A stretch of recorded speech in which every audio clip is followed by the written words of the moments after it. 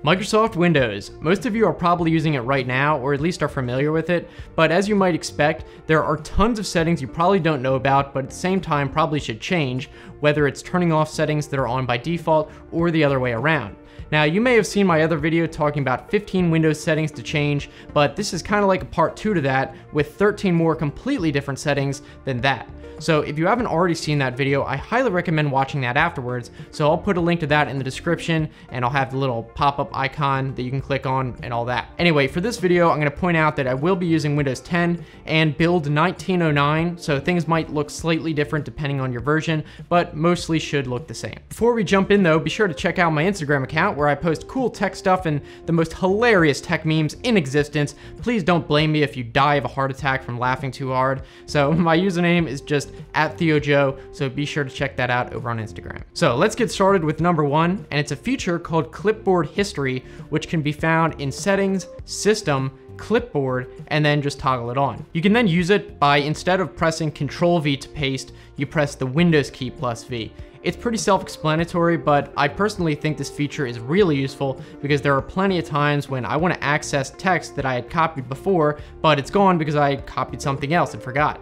Now, you do have the option to also sync the clipboard history across devices, but I personally don't use that. If you do though, you can actually choose whether to automatically sync everything or just certain things manually, so you have quite a bit of control. And of course, you can clear the clipboard history at any time. Definitely a feature worth trying. All right, up next, we have a quick one which can be found in Settings, Personalization, Start, and then look for where you can choose which folders appear on Start.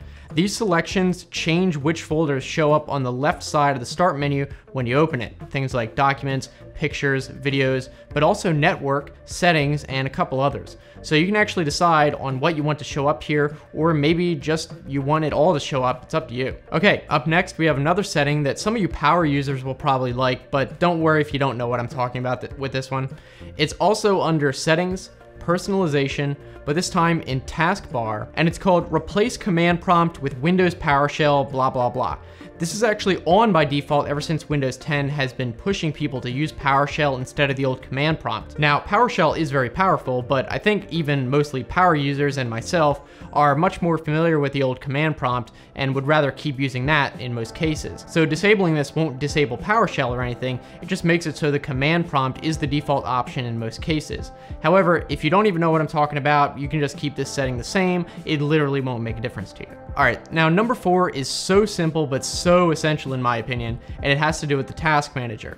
So you can bring this up just by pressing Control plus Shift plus Escape if you didn't know that shortcut already. Now at the top, you want to go to Options and then click Always on Top so it's selected. This deceptively simple setting is actually a lifesaver. It makes it so whenever the Task Manager is open, it always comes in front of all other windows, even full screen windows, and won't be blocked.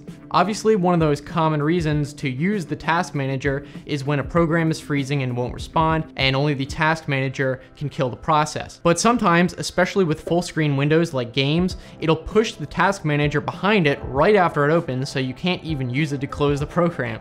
And then you just have to force power off the computer, and then it's a pain. This way, that should never happen, or at least not unless the frozen program is really broken and could save you a ton of headache. It'll always be on the top so you can always access it. Okay, moving on, we want to go to Settings, Search, Searching Windows, and then look for the setting under Find My Files and change it to Enhanced. If it's set to Classic, when you do a search on your computer, it won't actually search your whole computer, only different libraries like Documents, Pictures, Videos, and Desktop, but nothing else, which completely defeats the purpose of doing a search. Now, we're not done because if you're a more advanced user and sometimes need to find files and folders in weird locations, note that even with Enhanced mode, Windows will still exclude many folders from search listed below in the menu. By default, this even excludes the Program Files folders and App Data folders where most configuration files are stored, which you might want to still be able to search. So I personally removed the Program Files and App Data folders from the exclusion list,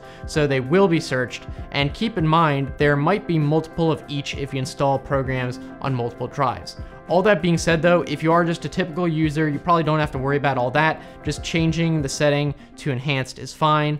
And if you don't know what those excluded folders even do, then you don't need to change them. All right, number 6. This is a basic privacy setting you definitely want to change.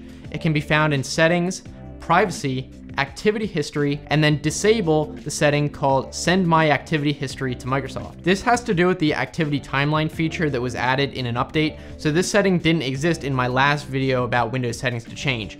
And as a reminder, there are a lot of other privacy settings in that other video that you should definitely still change. So again, be sure to watch that video after this one. The link again will be in the description and also at the end. Speaking of Windows updates, number 7 has to do with just that. The setting can be found in Update and Security, Windows Update, and then look for Change Active Hours. And here you can set up to an 18-hour time window every day during which Windows will not automatically restart to install updates. I doubt I have to tell you why this is useful. The whole thing about the Windows Update restarts has been a meme since the beginning of time. And of course, you can always manually restart if you need to install updates if you want during this window. All right, for the next few, we're going to actually be changing settings in the File Explorer.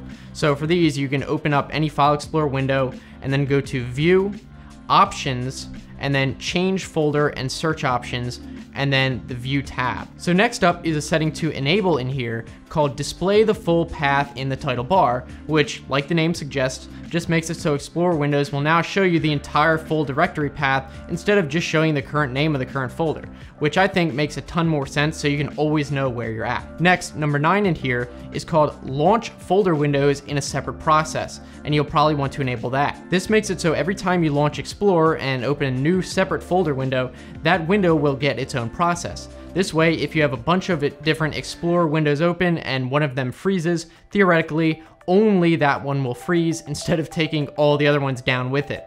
So if it outright crashes or you have to kill the process with the task manager, the other ones will be more likely to be unaffected, which can save you a ton of annoyance. All right, this next setting is actually over in the General tab, and it's called Open File Explorer 2 with a drop-down, and by default, this is set to Quick Access, but I think it makes much more sense to set it to this PC, which used to be called My Computer in older versions of Windows. So now, when you open a new File Explorer window, like from the taskbar, you'll see all the drives and network locations instead of just showing the quick access items, which are still on the left-hand side anyway, so it was completely redundant.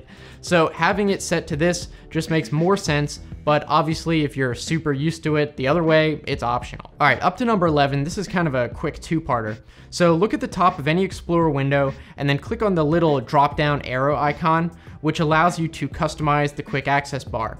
I suggest unchecking where it says minimize the ribbon, so you'll always have access to that bar at the top with all the settings. This is obviously preferential, but I think it's better to always have the options right there instead of being hidden. And the other little thing here is to check where it says redo, so you will also have the redo button at the top of Explorer windows. Since by default the undo button is up there, it just makes sense to have the redo button there too if you need it. All right, before we move on from the File Explorer settings, here's an important bonus setting, it's not gonna count, which I did mention in another video, but is so important I think I should mention it twice here. And it's back in that View tab in the Options menu.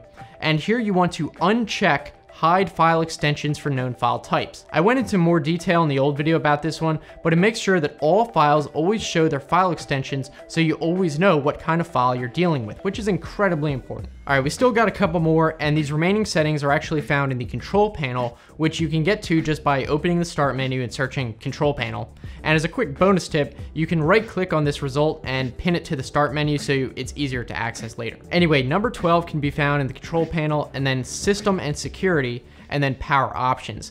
Here you'll find a few different performance profiles, and the default is probably set to balanced, but if you're on a desktop computer that's just plugged in all the time, you should probably just change it to high performance so the computer is never limited. If you're on a laptop, you probably shouldn't set it to high performance unless it's plugged in, because it will drain the battery much faster. And fun fact, in some editions of Windows like Pro for Workstations and Enterprise, there's even an ultimate performance mode you can see here, which supposedly squeezes out even more power somehow, but don't worry about it if you don't have that. High performance will still use your computer's full potential. And finally, we have number 13, which can be found in Windows Update, Advanced Options, and then if it's not already disabled, make sure you disable the option called restart this device as soon as possible when a restart is required to install an update. I know it's a mouthful, but it does exactly as it says. So when this is enabled, Windows will do the thing where it tries to restart immediately after installing an update and only gives you like a few minutes to respond and delay it, even if you're actively using the computer. So definitely make sure you disable this one, or you never know when Windows Update will strike next. And so now we've finished the part 2 of the Windows settings to change series. Again, you really need to watch the first one if you haven't already, which honestly has settings that are even more important than the ones in this video. So you could just click on that thumbnail right here to watch it, or I'll put the link in the description just in case. So thanks so much for watching, guys, and I'll see you in the next video.